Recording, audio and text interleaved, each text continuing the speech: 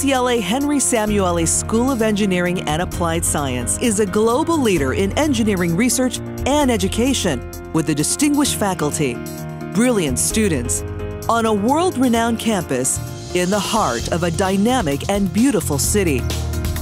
UCLA Engineering is rated 4th in the world by Microsoft Academic Research, 10th best engineering school by the Times Higher Education World University Rankings, and in the top 10 among engineering schools at public universities nationwide as ranked by U.S. News & World Report.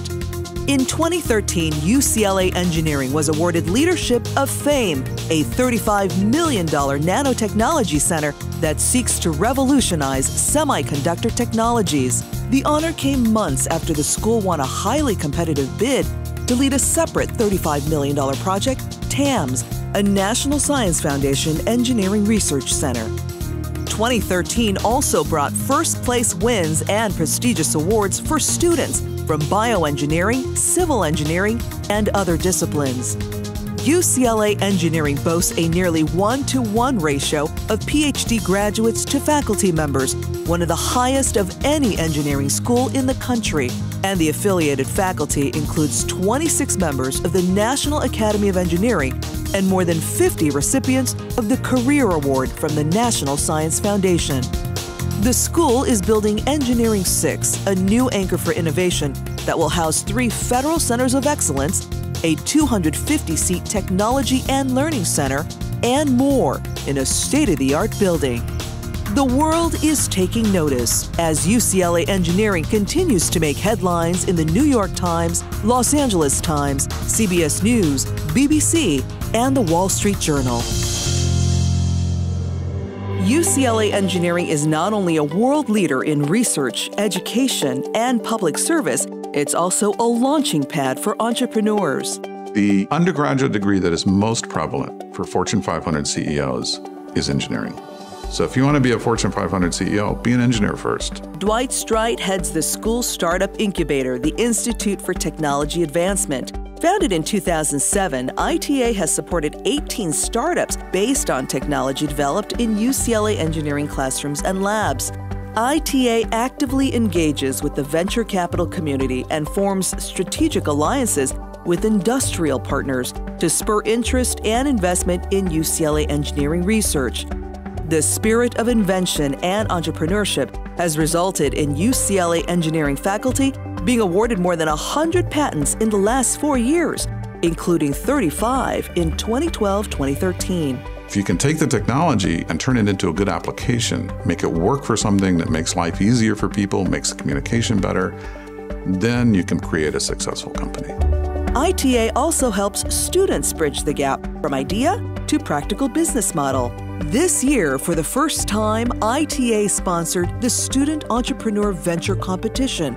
Teams including students from UCLA Engineering and the Anderson School of Management formed to compete for $50,000 in prize money with support from the K Family and Samueli Foundations. This year's winning team was Neural Analytics, led by bioengineering PhD candidate Robert Hamilton and his colleagues at Anderson. The company is developing a non-invasive test for life-threatening brain injuries.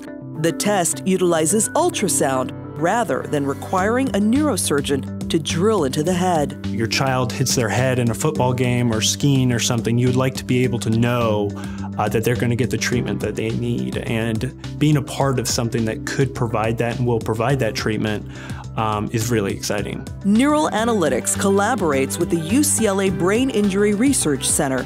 Hamilton says being able to thrive in multiple fields like medicine and business is a must for the new generation of engineers. You can develop the greatest technology in the world, but if it doesn't get out from the laboratory setting to somebody that it can actually help, what have you done?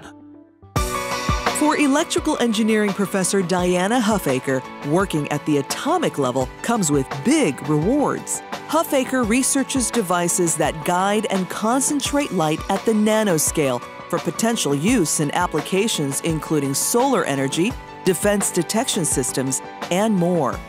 This year, she and 3 of her researchers in her Integrated Nanomaterials Lab co-founded Nanopixel Technology, a company developing novel crystal growth technology. We were the first group to develop this 3-dimensional antenna array made from the self-aligned nanopillars and utilizing plasmonic modes to focus the light into the small active region. The system has potential for application in national defense as well as in quantum computing. This is a very exciting time to be looking as a consumer in what nanotechnology can bring you. We've been researching the field called nanotechnology for a decade or more, and I think now some of the benefits will start coming to fruition in the next 5 years. One of her co-founders is PhD researcher Pradeep Senanayake. Their young company won funding from the Federal Small Business Innovation Research Program. A customer who's very interested in our technology is the US military and the Department of Defense, because they want to see a technology that would enable an IR camera to be mounted on the helmet of a soldier that's light, small, and consumes very little power.